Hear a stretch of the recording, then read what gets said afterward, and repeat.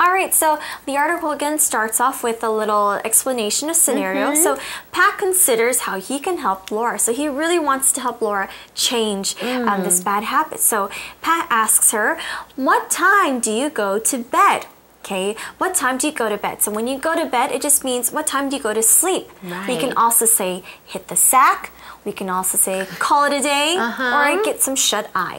哦，这些都还蛮重要的，也蛮常出现的，对不对 ？OK， 所以我觉得这个派人真的很好哦，他很真心诚意想要来帮，就是我怎么样，就是可能可以早点睡觉啦之类的，然后不迟到哦，所以他当然就一开始想要了解我的作息。他说：“哎 ，Laura， 你都几点上床睡觉呢 ？OK， 那我们刚刚是用 go to bed， 那其实去睡觉啦，或是休息啦，等等，有很多说法，不只是 go to bed 或是 sleep， 你也可以用 hit the sack， 或者是 call it a day， 或者是 get some shut eye。因为有没有闭眼睛，其实就是休息，要睡觉。或者我个人也很喜欢一个，就是 catch some Z's， 就是很多 Z。有没有像漫画？如果你要打瞌睡，就很多那种爱困的 Z 的符号会出现。That's true. So next, Laura says, I'm usually fast asleep around 1 or 2 in the morning. Now, when you're fast asleep, it means your eyes are shut and you're in a really, really deep sleep. You don't toss and turn and you don't, wake up all night wanting and waiting to sleep. So when you are asleep, you put A-S-L-E-E-P together. It means it's an adjective to describe you to be sleeping. OK， 所以这时候我就回派说，哎，我通常就是凌晨1、2点就会很快的，就是入睡睡着哦。哎，这里我们看到 asleep 这个字，其实就有睡着的意思。那 fast asleep 其实就是很快入睡，所以是蛮好睡的一个人啦。那当然你也可以用 deeply or sound asleep 来表示你睡得非常沉。OK， 那如果你是 half asleep， 哎，可能睡眠品质不太好，好像就是半梦半醒之间。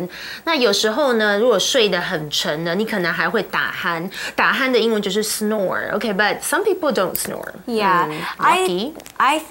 I hope I don't snore. I think it would be really funny. Okay, I better sleep over at your house one day and I'll tell you. And I'll probably fall asleep earlier than you'll go. And put on Facebook. I don't remember. Okay. All right, so next Pat says, maybe you should try going to sleep earlier. Okay, so he's saying that going to bed around 1 or 2 is really too late. And actually, a lot of doctors suggest that we should go to sleep at 10 p.m. because it's the best time to sleep because our bodies, they work so hard during the day. Okay. So around 10 or 11 p.m. at night, it starts to shut down and prepare the body for sleep. True, I heard that too. OK， 这个Pat当然就说，哎呀，1点到2点，或许你可以试着早点睡哦。其实我也有听说，好像10点、11点啊，最好赶快入睡，因为对肝好像比较好。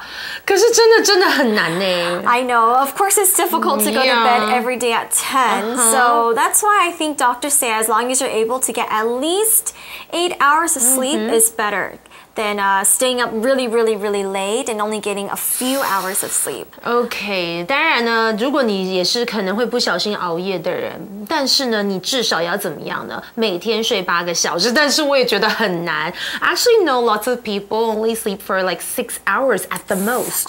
No wonder on the weekend people sleep in a lot because they're trying to make up for all this lost time. That's true. All right, so Laura says, no way. She's not going to sleep. Nope. Any earlier. She says, my favorite show is on at 11 p.m. and I can't miss it. I'm curious, what show is this?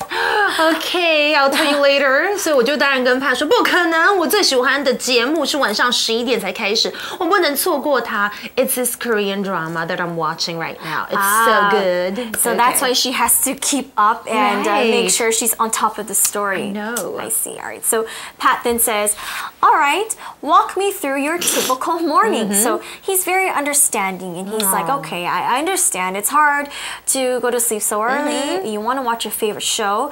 And he asks Laura what her mornings are like. Okay, so Pat used a phrase. He said, walk me through. So what does that mean? Let's take a look at our shortcut for you to learn more.